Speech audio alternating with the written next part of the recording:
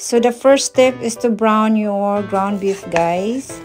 And once it's already brown, drain the fat unless you are using 90% lean. And then add about 1 cup to 1.5 cup of chopped tomatoes, some salt, some garlic powder, some onion powder, black pepper, fresh grated black pepper, guys.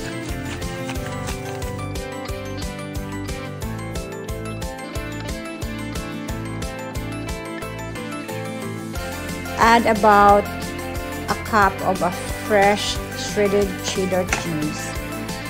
After the cheese melted, guys, just flatten your beef mixture into a baking pan and add more shredded Mexican cheese on the top. Next step is to arrange a pack of frozen tater tots on the top of the cheese.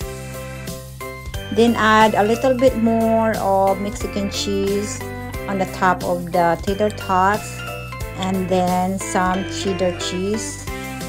I just like the cheddar cheese, guys, on the top as my last layer because it just looks nice once it's done baking.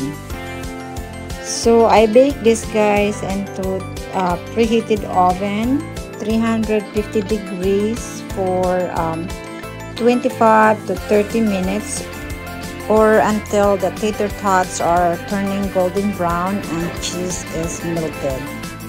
It is nice and cheesy and delicious, perfect for brunch.